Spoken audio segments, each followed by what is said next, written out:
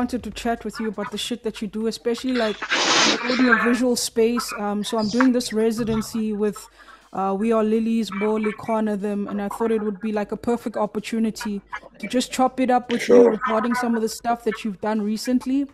But for someone who sure. doesn't know you and who would be listening to my show for the first time, please introduce yourself. Um, yeah, man, thanks for having me. I'm Fernando Damon. I'm a musician, drummer, composer from Cape Town, South Africa. Um, and yeah, this is what I do, man. I do music. I do a bit of composition work when I get asked to. Um,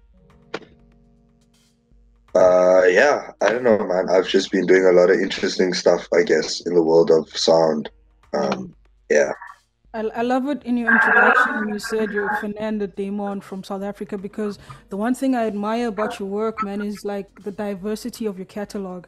And I think also it's important to always remind people that as much as like you're from South Africa, you're doing all of these things with all of these people from different parts of the world. So is it always like intention? Are you always intentional when you plan out or when you think of your dreams to diversify as much as you have over the years? yeah, man. I think, um, being in music, I wouldn't consider myself like the best musician per se, and I wouldn't consider myself the best I mean, as I get older, I don't think I'm the best at like interacting with people the way maybe I usually the way I'd like to. So, um, I don't know, with the type of music I'm not just interested in, but the type of music I'm making, I think the audience is a bit vast. And so I'm kind of constantly playing to the people that might like it, I'm not really playing to, and I guess spreading and setting my sights outside of South Africa in different pockets. Yeah, I guess is has been very helpful in my journey so far.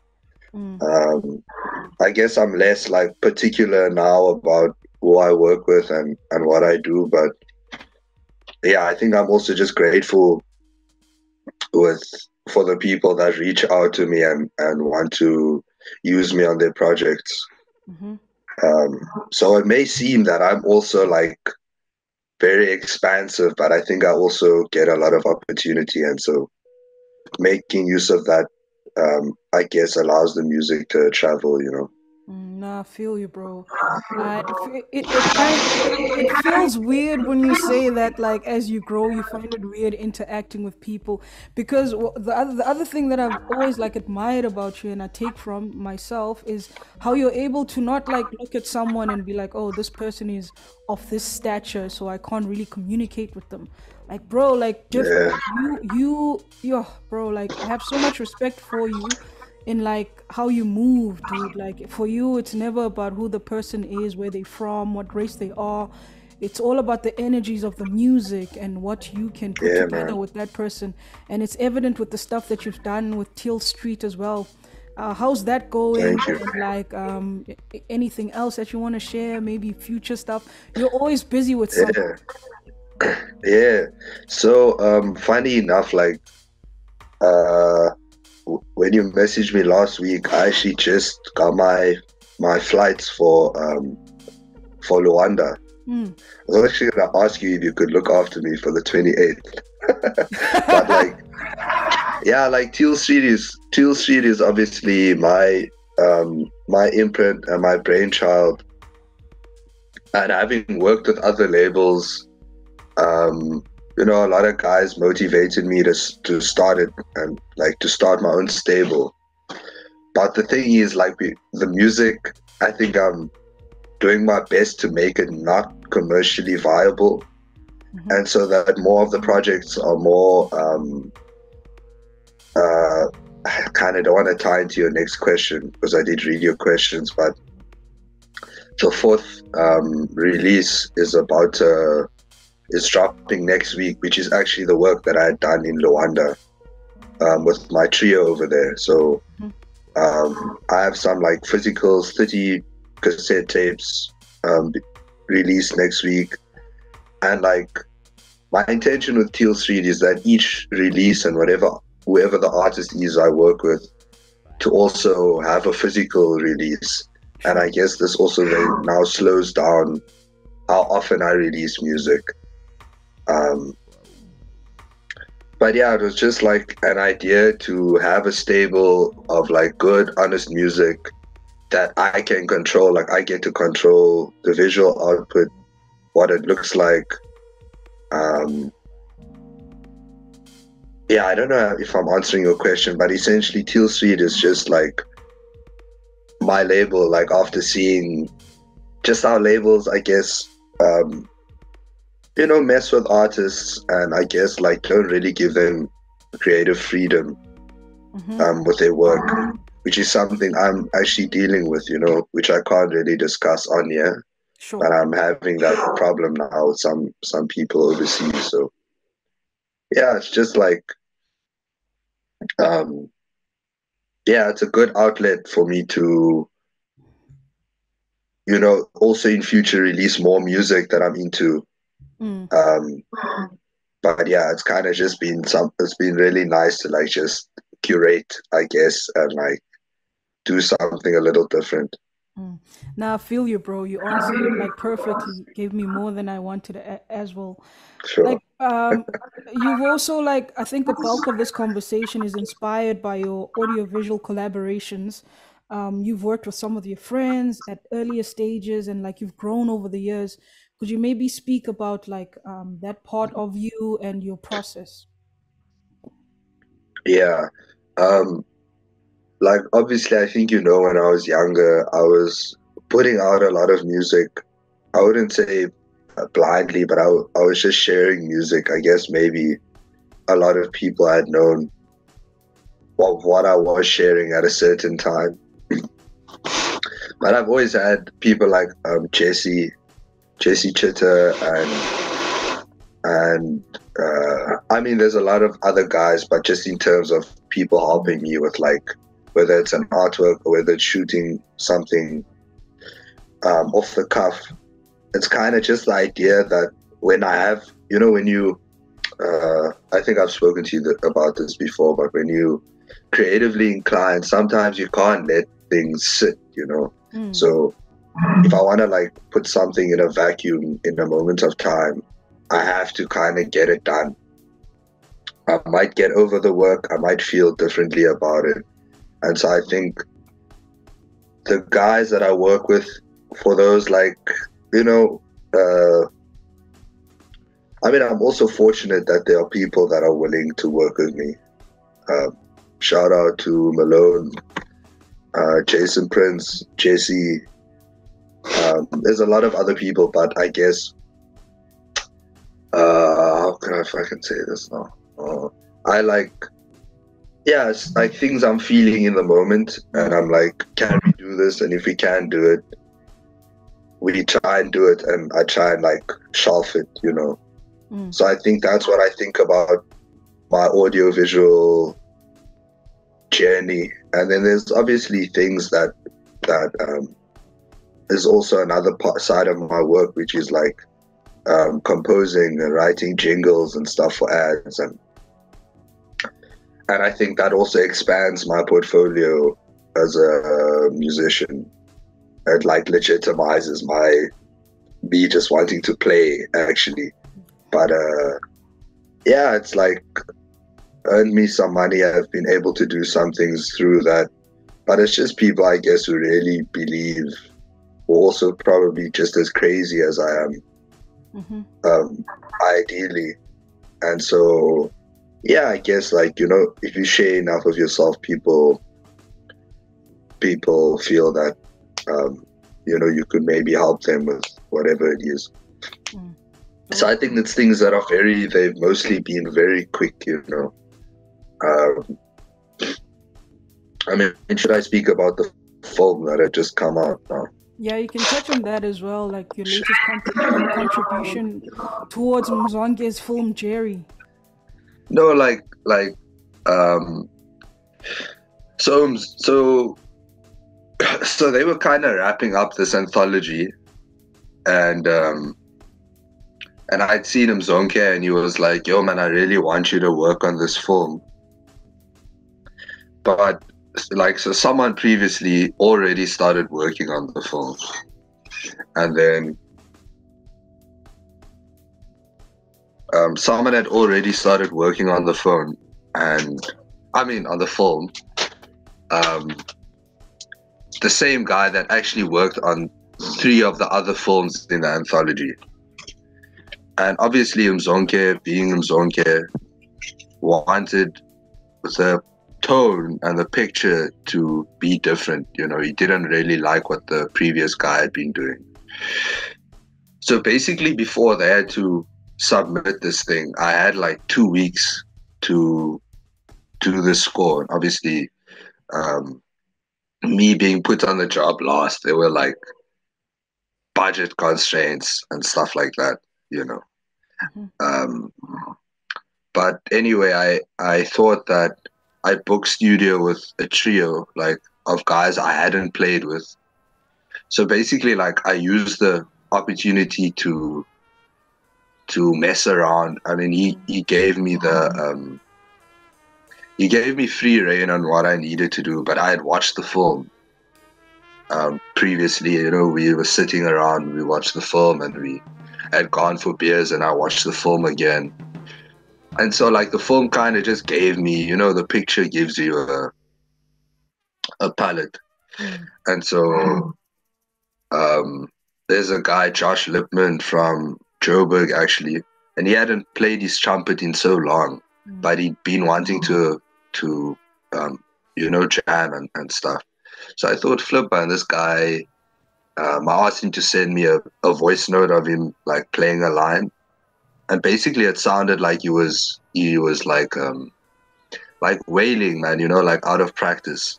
I was like, man, this is perfect. So I brought him into a session, and then a bassist. So essentially put together the trio.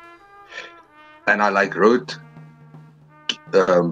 like themes, you know, of how I wanted to start a track, and then we kind of just improvised after like how I started.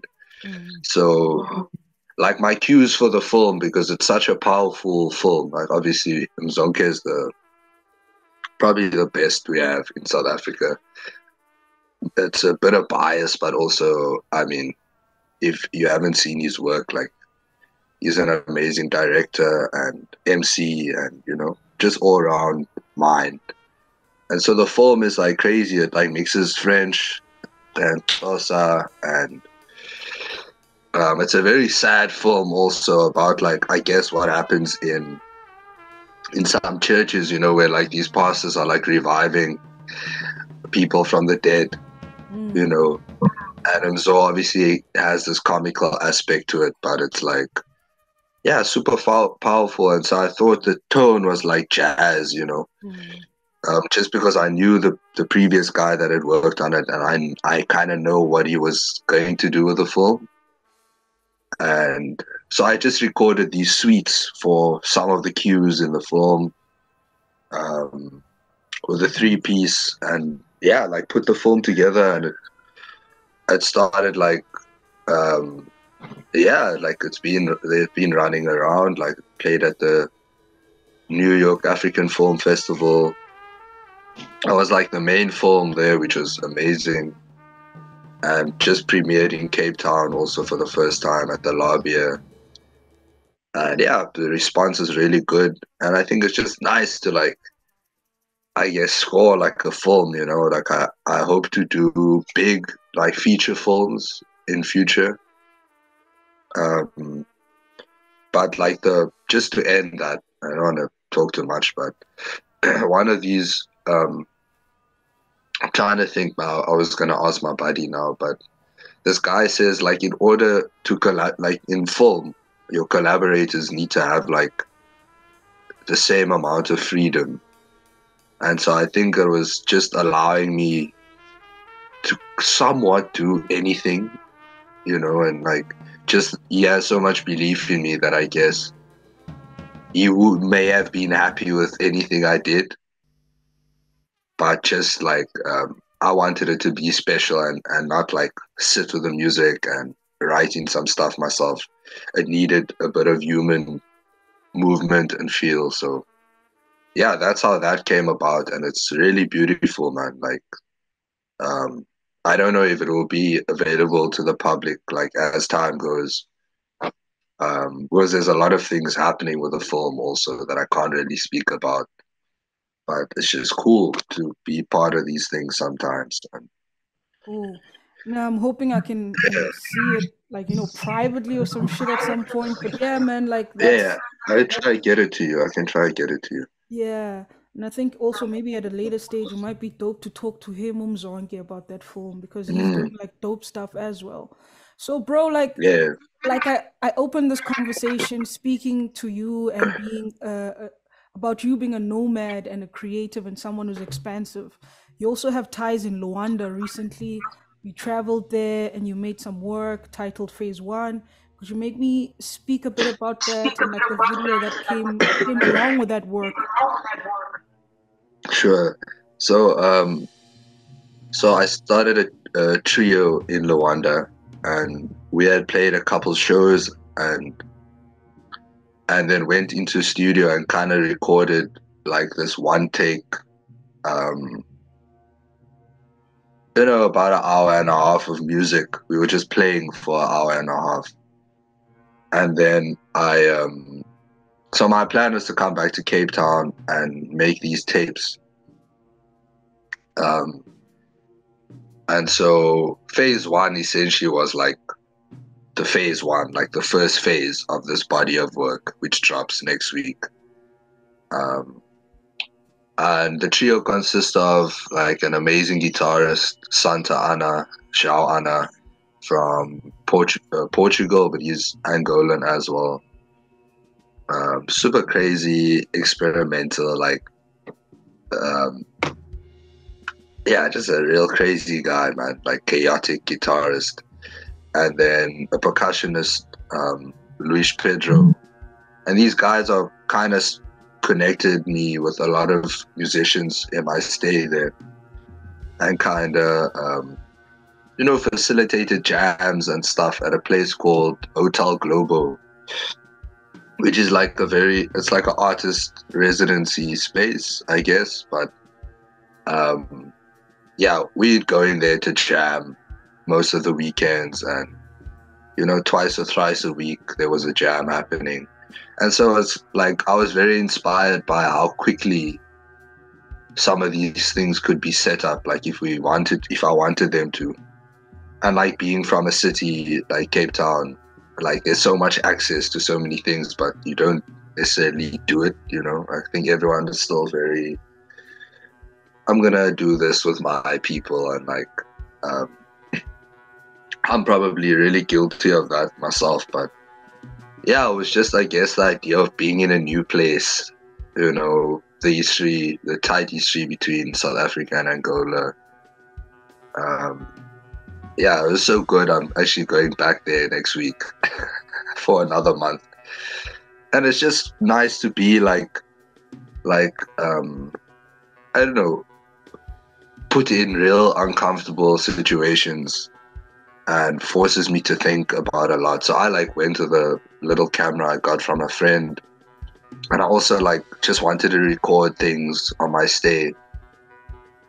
And I also like just I had so much emotion when I got back that I needed to put it into a thing. So I kind of just edited all the footage I got there, Saw and that shit, bro.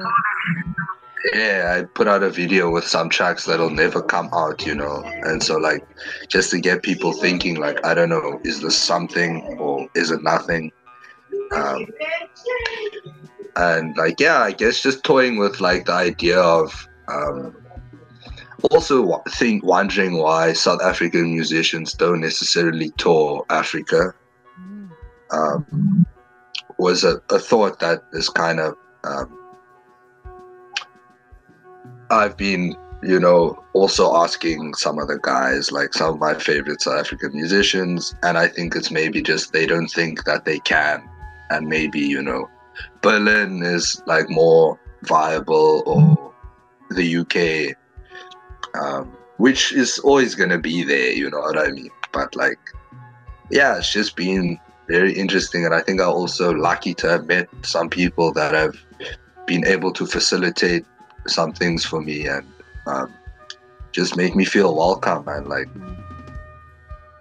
yeah, like to speak a new language, and the language barrier is a bit tough. It's like these things are, yeah, just for your growth. I think I came back a better musician.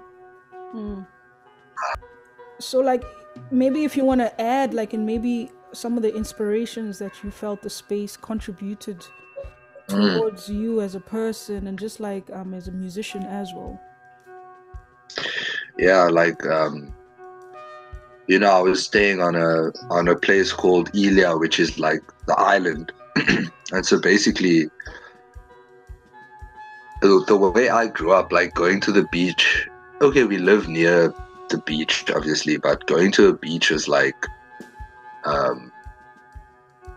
we're going to the beach, like let's pack a bag and go to the beach and get swimming trunks and stuff. And so the place I was staying in, is like surrounded by water, so it's a literal island. And a couple 100 meters before the end of I was staying a couple 100 meters before the end of the island, which is called Ponto Final. And so it's basically like the final point is what it's called.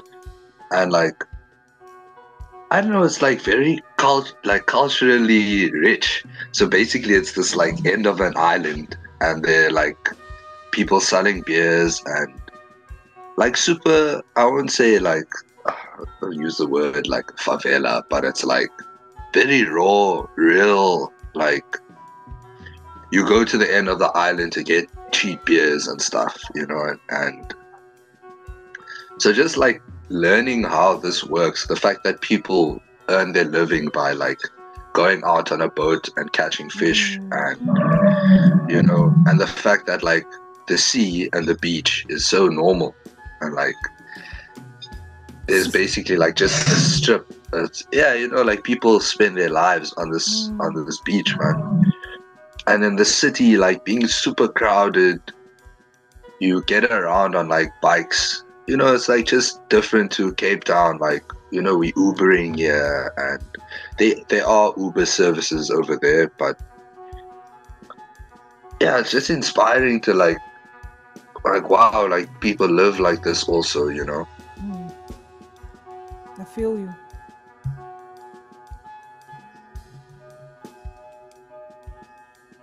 The upper class of people, the middle to upper middle class people live like really good lives, like, and then from where I am back home, I mean where I am right now, it's like it's very different, you know what I mean? Like I guess we're okay, like we have a roof over our head, but the people on the street are like eating really well.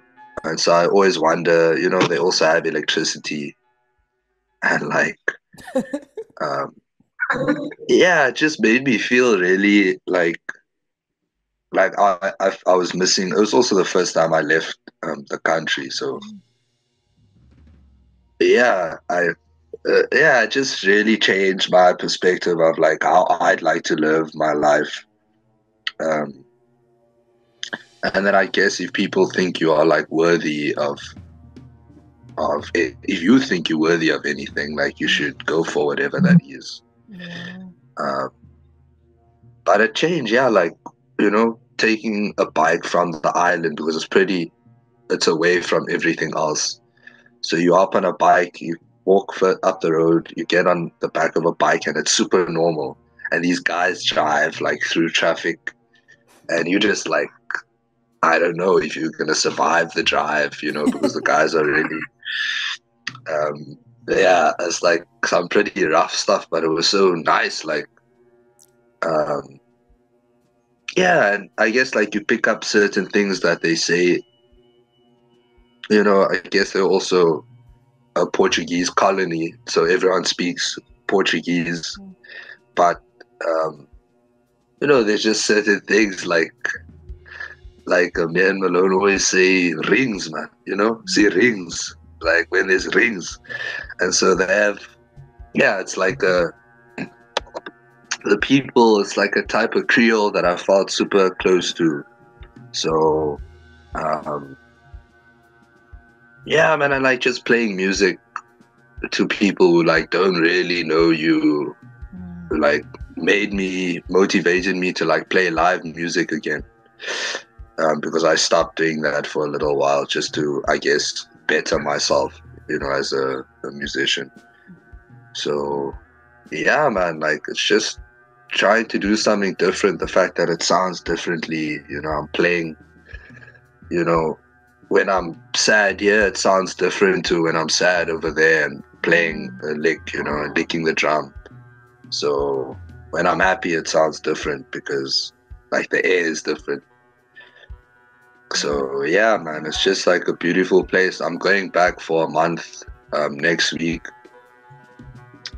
and I have some more things I'm trying to do. You know, I'm not done yet. So Dope. yeah, just yeah. I know. I I'll know. send you a tape also. Yeah, Please, I'll man, send like, you a because I want tape. to include some of the sounds to this chat. But I also know that you don't like sharing too much. You're a show and tell type of person. You don't Yeah, pre niggas. You just show niggas what you do, and that's another thing. yeah. You don't broadcast your shit. You just release it. Then, man, I want to wish you all the best when you go back to Luanda. Thank you, man. Make more Thank great you. shit, and I'm hoping I'll see more audio stuff. I mean, visual stuff coming from that Yeah, end and your yeah. collaborations and stuff. Also, yeah, thanks to like Jason Prince and Conway, C Flex, who performed and did the movement in the last video we put out. Um, he was just like happy to shoot something when I came back with the music.